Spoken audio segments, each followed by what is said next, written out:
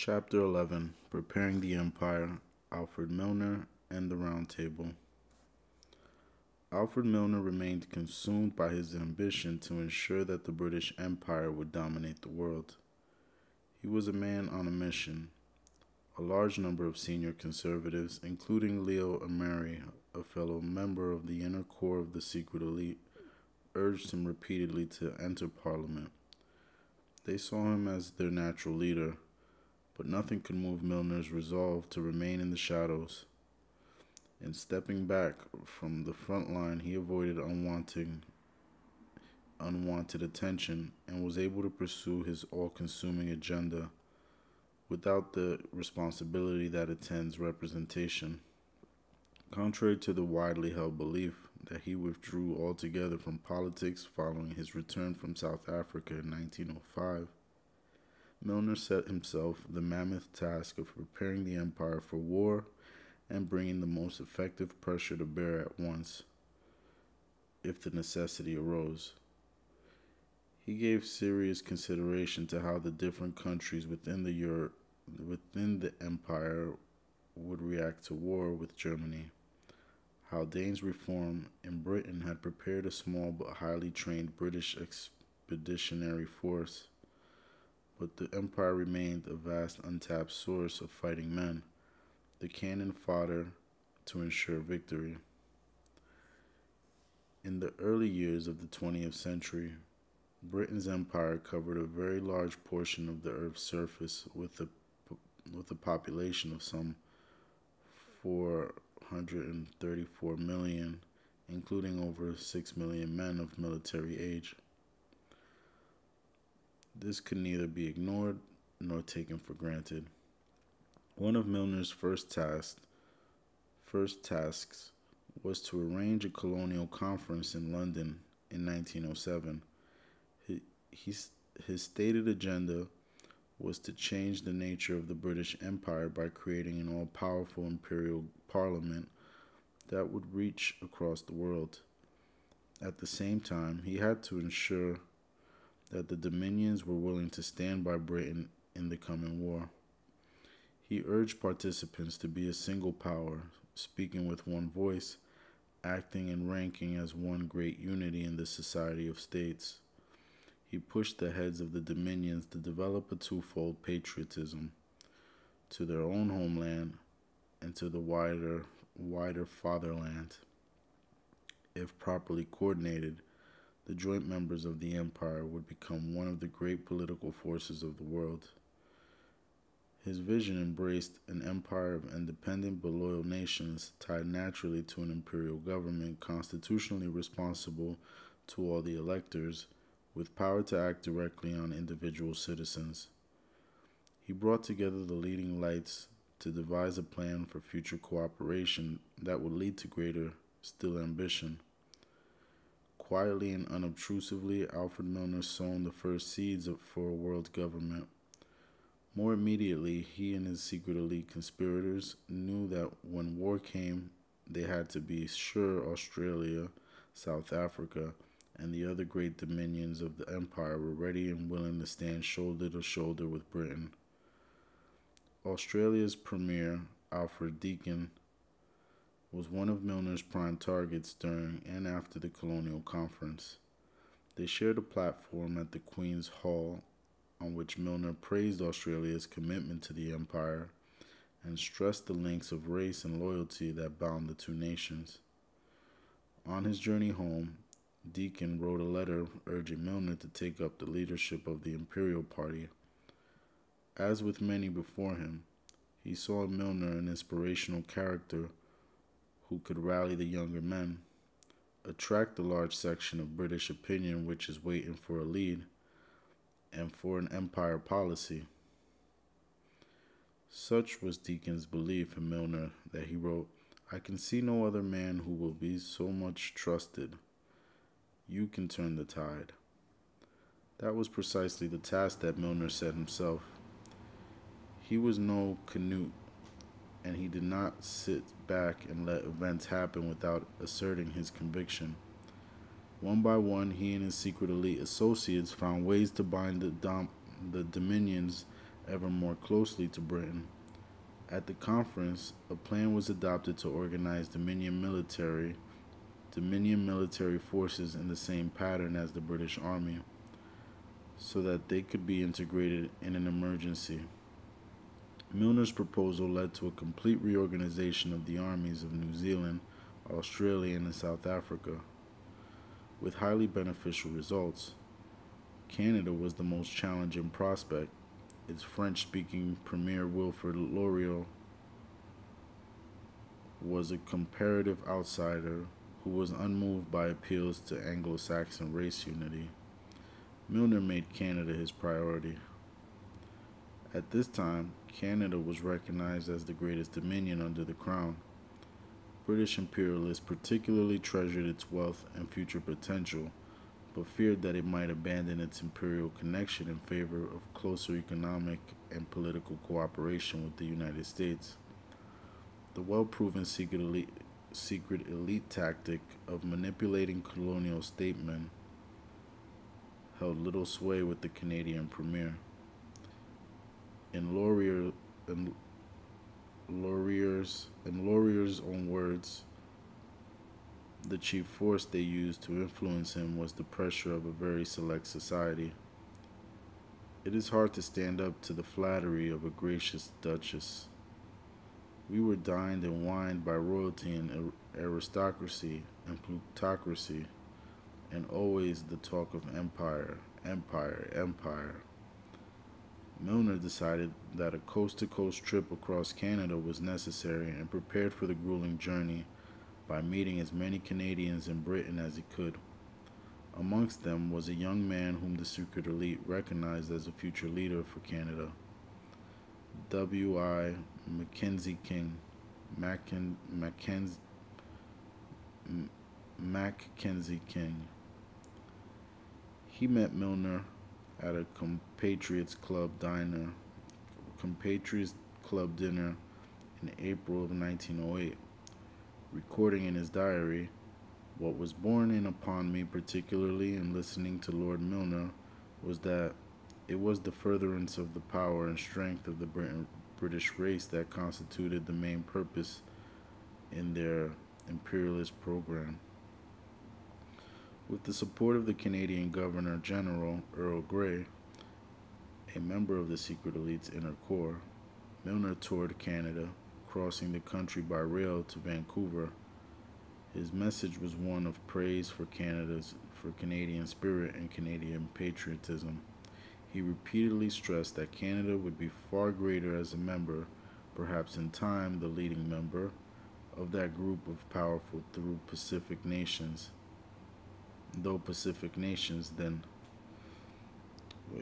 He repeatedly stressed that Canada would be far greater as a member, perhaps in time the leading member, of that group of powerful, though Pacific nations, than she could ever be in isolation. His itinerary took him to Toronto and Montreal, where he reiterated his belief that he was a citizen of the Empire, whose final duty was to all the dominions of the Crown. "That is my country," was his bold pronouncement. The secret elite ensured that his trip was favorably reported in the British press. Northcliffe's Daily Mail hailed him as the brain carrier of imperial policy, and forecast his rise to high office after a conservative victory at the next election. The subtext of Milner's message was much more subtle: power, duty, empire, loyalty. These were not chance remarks. His aim was to stir the empire and its sense of collective responsibility. We should all cooperate for common purposes on the basis of absolute, unqualified equality of status. The common purpose lay ahead. On his return in June of 1909, Lord Milner threw his energies into an imperial press conference arranged and dominated by the secret elite. It was a grand affair that brought together over 60 newspaper owners, journalists, and writers from across the empire, both that governed India and the self-governing Canada, Australia, South Africa, and New Zealand.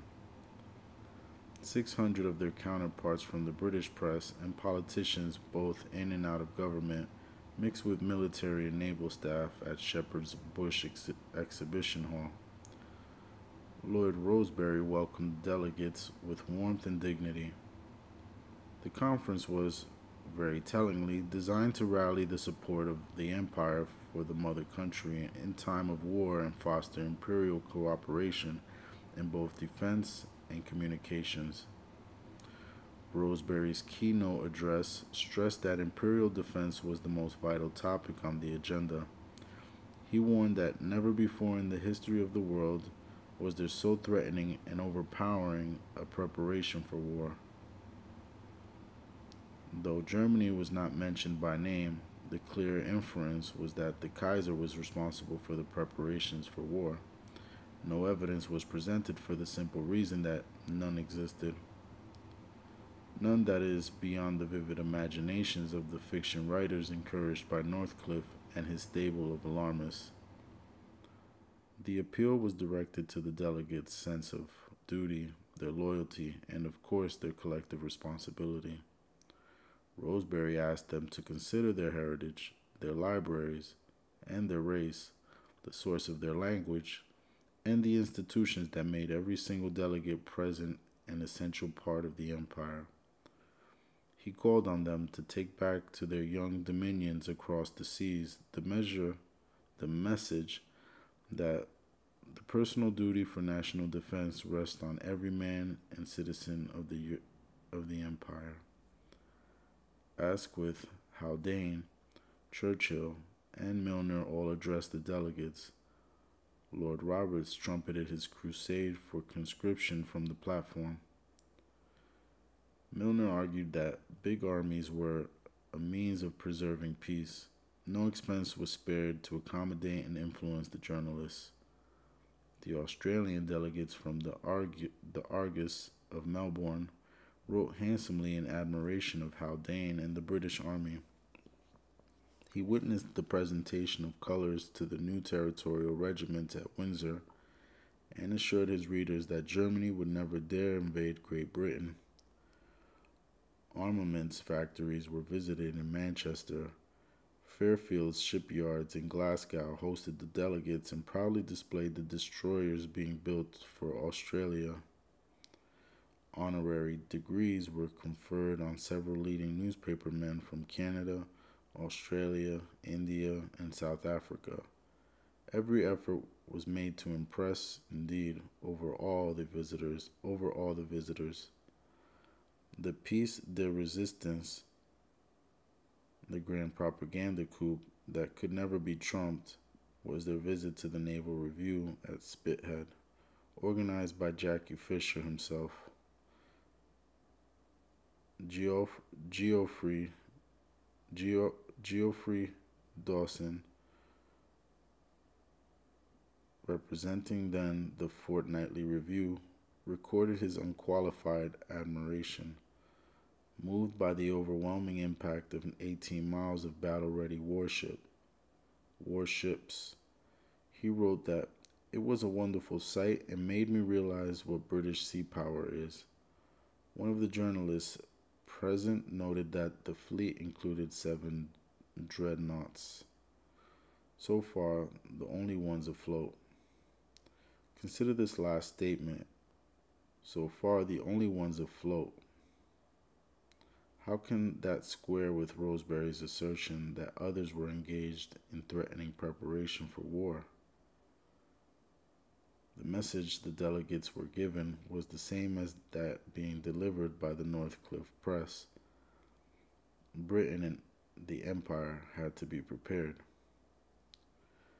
The final session of the Imperial Press Conference on the 26th of June was chaired by King Edward's personal advisor, Lord Esher, who examined the roles of the colonies in imperial defense. Delegates were wined and dined at the Waldorf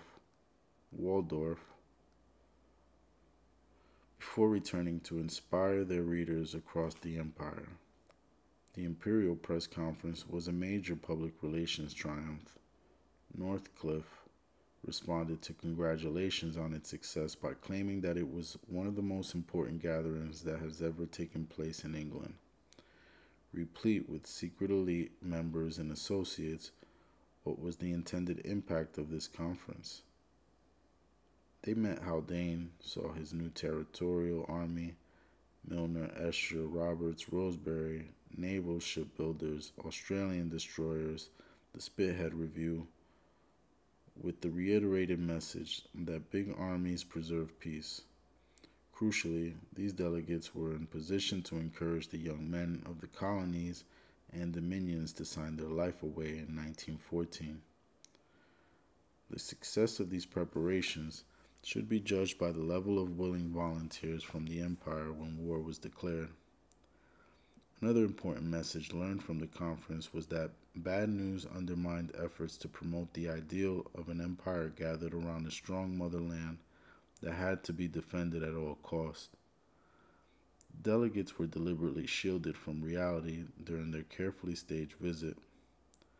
The secret elite, and Milner in particular, were convinced that some concrete action had to be taken in order to stop the negative news stories and strikes, moral decay, social unrest, parliamentary discord, and the general decline in standards that rolled off the British press and undermined confidence overseas. For those few weeks in June, a temporary truce had been called over dreadnoughts and budgets, because the secret elite fully understood that the old image of Merry England, the land of hope and glory, had to be sustained. Geoffrey Dawson advocated an imperial press service that pooled the news and was specifically designed to positively influence public opinion in every part of the empire. While it was vital that the empire was wholly organized for war, it was equally important that steps be taken to draw the dominions and colonies towards the secret elite vision of an all-powerful imperial parliament. The enthusiasm with which the press delegates departed for home was matched by the eagerness of a special breed of imperial zealots whom Milner had schooled in South Africa. The young men from his kindergarten returned to Britain fired with zeal. Guided by their mentor, they conspired to revolutionize the empire by setting up small influential groups to promote the grand plan of imperial unification. They dubbed themselves the Round Table, a grand Arthurian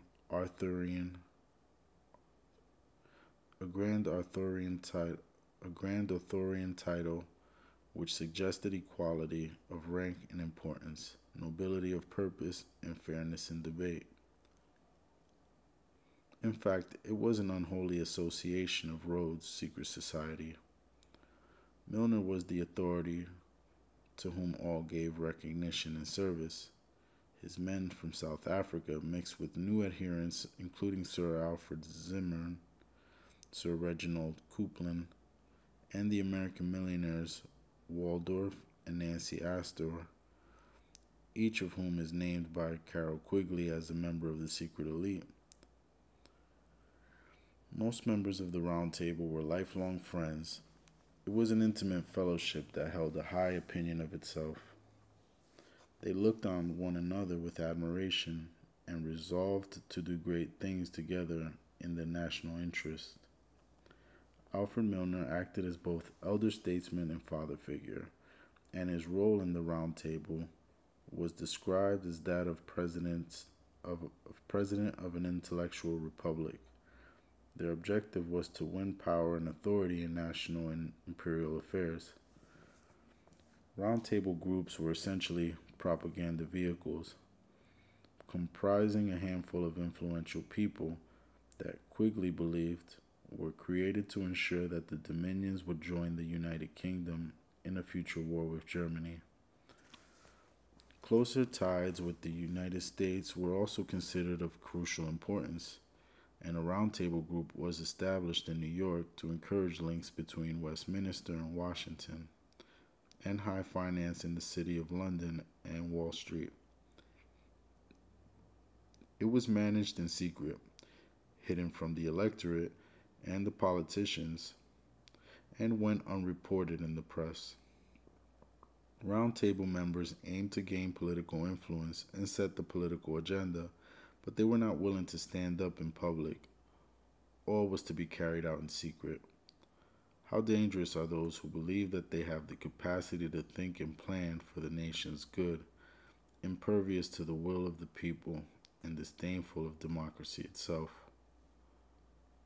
Funded originally by the South African gold bug, Sir Abe Bailey roundtable groups.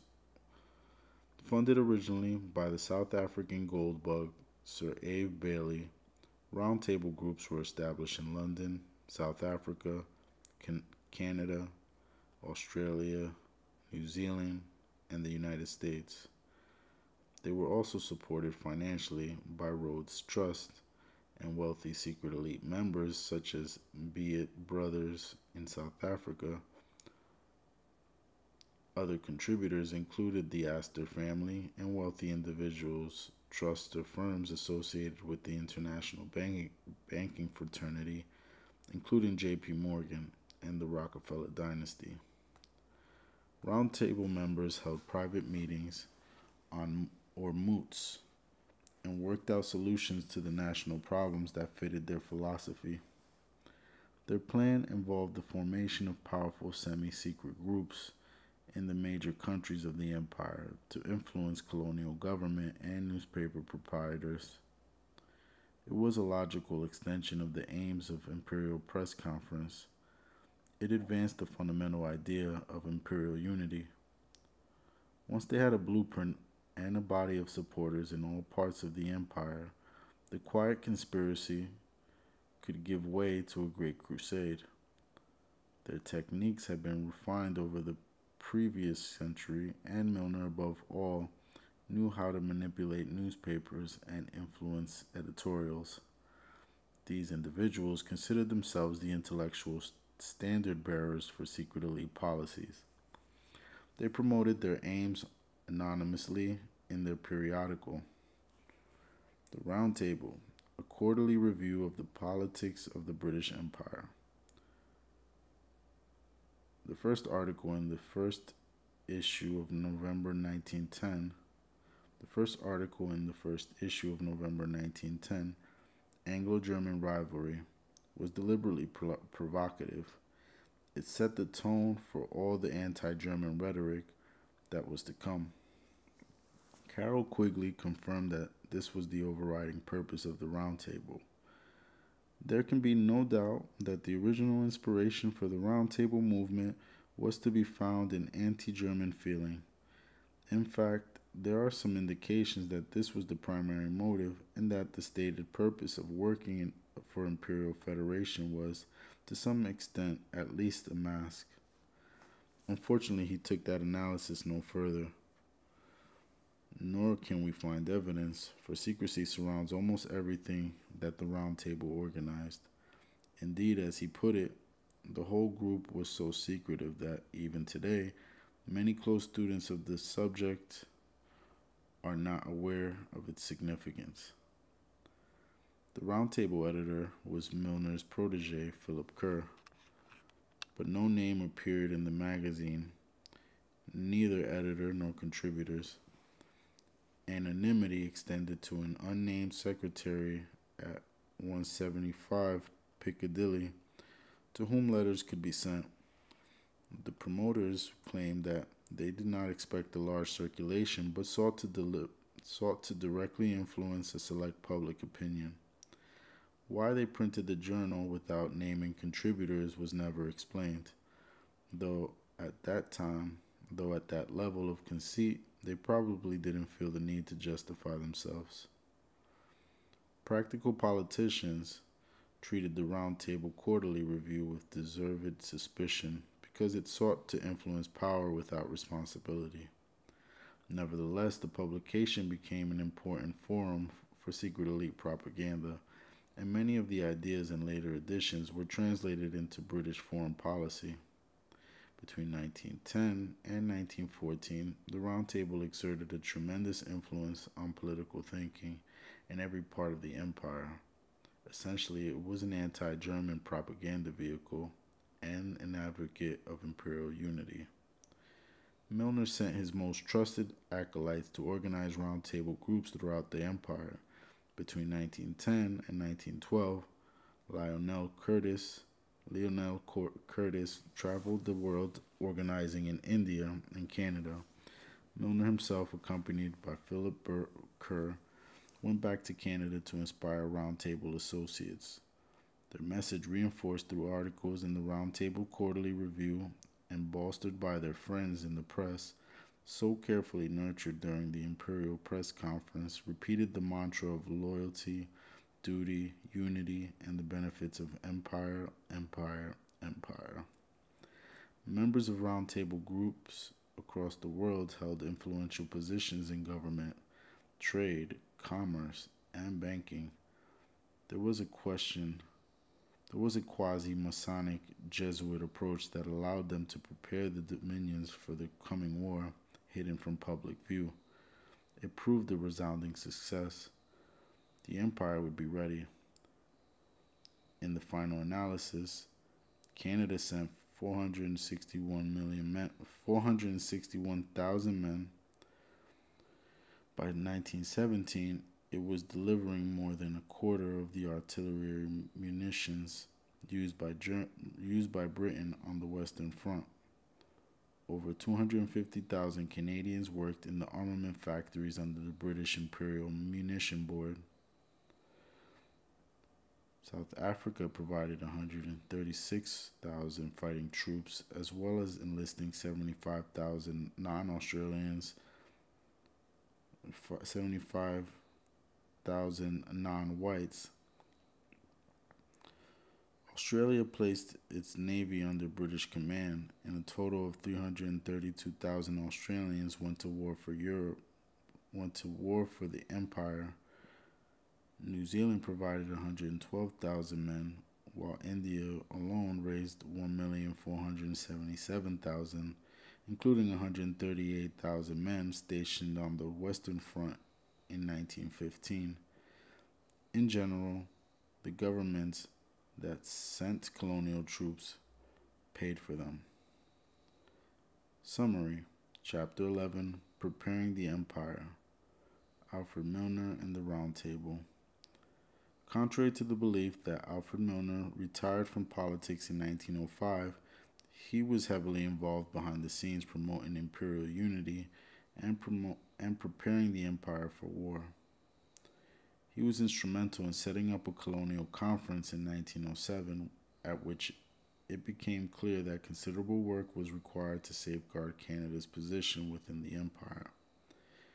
The Imperial Press Conference in 1909, which was organized and dominated by the secret elite, proved an outstanding success. Its major theme concerned the duty of loyalty. It concerned the duty and loyalty each dominion and colony owned to the fatherland.